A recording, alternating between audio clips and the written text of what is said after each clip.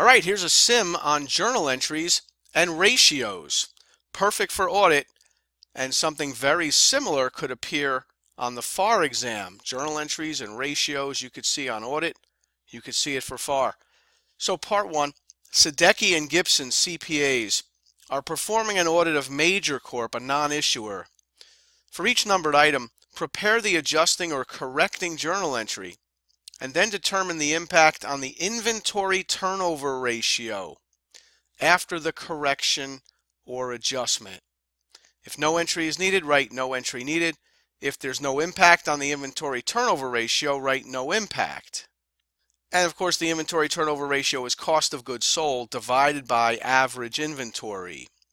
Anytime you're comparing an income statement account in the numerator with a balance sheet account in the denominator, the balance sheet account will be an average rather than an ending or beginning amount. So notice how you have average inventory there, not ending inventory or even beginning inventory, but average inventory. And that's because the income statement covers an entire year. Cost of goods sold is a figure for the entire year, but the balance sheet covers only one moment in time.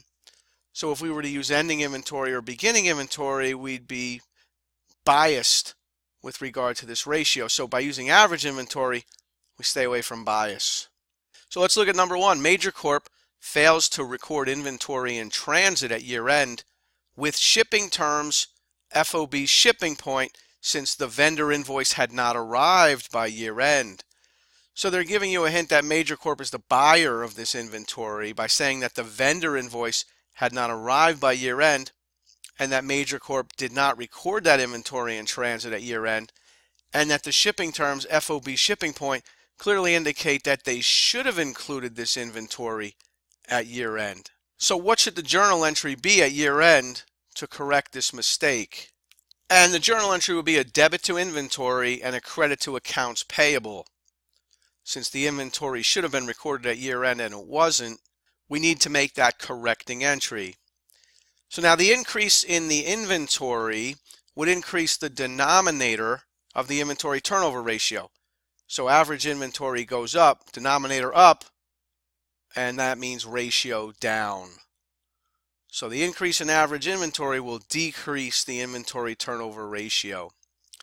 So the impact on inventory turnover ratio, you tell the exam, would be a decrease. And just make a note, as the denominator goes up in a ratio, the ratio goes the opposite direction.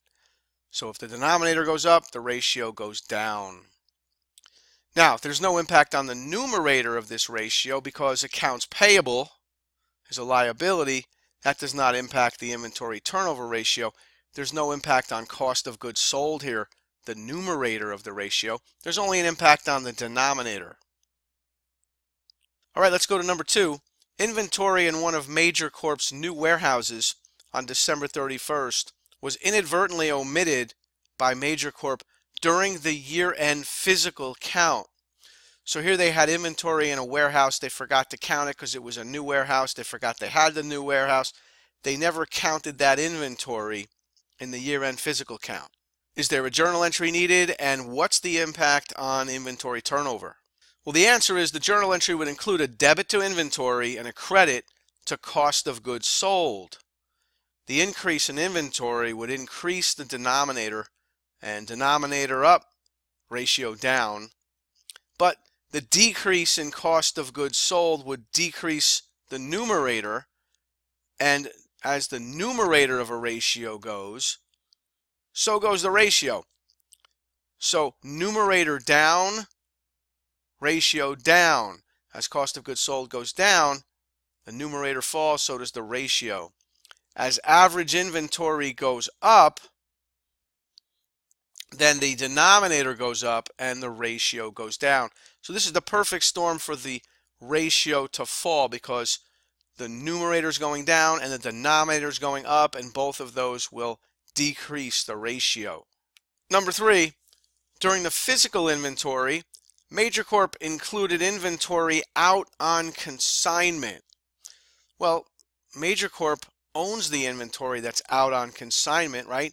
Because when you have inventory out on consignment, you, the consignor of that inventory, are the rightful owner. So they didn't do anything wrong there. By including inventory out on consignment, then all is well and no entries needed. Inventory out on consignment should always be included in the inventory count, and it was, so no problem there. No impact on inventory turnover ratio, no journal entry needed. Let's look at 4. During the physical inventory count, Major Corp included inventory that it was holding on consignment. Okay, now that's a problem because when you're holding inventory on consignment, it belongs to someone else. You're the consignee, you're holding inventory on consignment, but that inventory belongs to the consignor. So Major Corp should not have counted it in their inventory. So what's the journal entry? The entry would be a debit to cost of goods sold and a credit to inventory. Since the inventory being held on consignment was counted, then ending inventory was too high, ending inventory overstated, cost of goods sold understated. So by reducing average inventory, that's going to decrease the denominator, and denominator down, ratio up. So this is going to increase the inventory turnover ratio.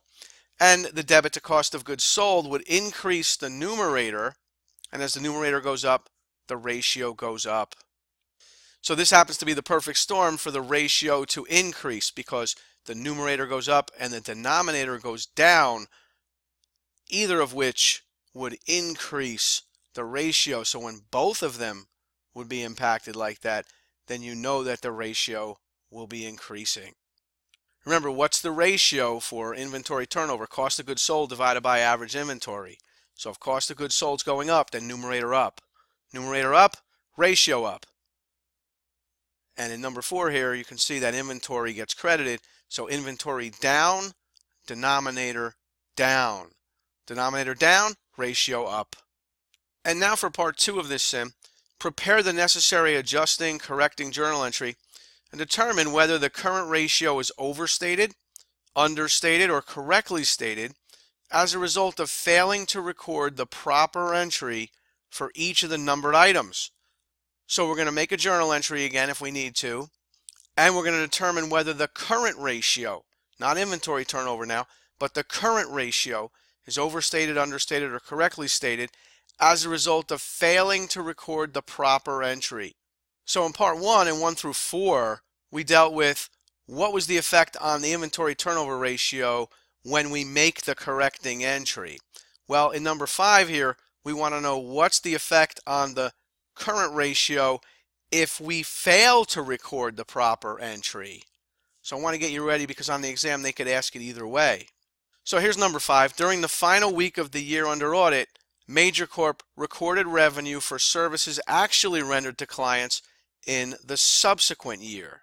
So what's happening is it's the final week of the year under audit. Major Corp is recording revenue for services, but it says these services were actually rendered to clients when? Not in the year under audit, but in the subsequent year. Since this revenue was recorded in the year under audit, looks like they credited revenue, they debited accounts receivable, let's say. So that entry was made in error. Now we have to correct it by reversing it. We have to debit sales and credit accounts receivable. Now, what if we don't make that entry? What if we don't make the correction? What's the impact on the working capital ratio, the current ratio? Well, as a result of failing to record the entry above, the current ratio would have been overstated. Since accounts receivable, a current asset, would have been overstated. All right, what's the current ratio? It's current assets divided by current liabilities. So if current assets would have been overstated if you never made this correcting entry, then current assets were overstated, working capital would be overstated, the current ratio would be overstated. So we know the current ratio is current assets divided by current liabilities, and as current assets go, so goes the current ratio. So in number 5, current assets were overstated if you don't make this entry, and as a result, the current ratio would be overstated. Let's go to number 6. All right, 6, Major Corp pays employees bi-weekly. That means every other week they get paid. Employee pay for regular and overtime work just before year end, but paid in the subsequent year, was not recorded by Major Corp in the year under audit. So the year ended December 31st, and they did not record journal entries for unpaid wages at year end. What should the journal entry be at year end for unpaid wages? This is an example of an adjusting entry. It should be an accrual, an accrued liability. Wages expenses debited, wages payable is credited. Income statement this year, cash next year. That's an accrual. And if this entry is not recorded at year end, what's the impact on the current ratio? Current assets divided by current liabilities. Well, clearly the current liabilities would be understated if you don't make this entry. So if you don't make this entry, current liabilities would be understated. So working capital and the current ratio would be overstated. Since current liabilities would have been understated if you don't make this entry, the current ratio would have been overstated. So make a note, as current liabilities go, understated in this case, current ratio would go the opposite and be overstated. So in number 6, we saw the relationship between current liabilities and the current ratio. As current liabilities go, they were understated. The current ratio goes the opposite of current liabilities. It was overstated. Back in number 5, we were working with current assets like accounts receivable. We said if you don't make this entry, accounts receivable would be overstated. And we said as current assets go, which would have been overstated, so goes the current ratio, which would have been overstated. Let's go on to number 7.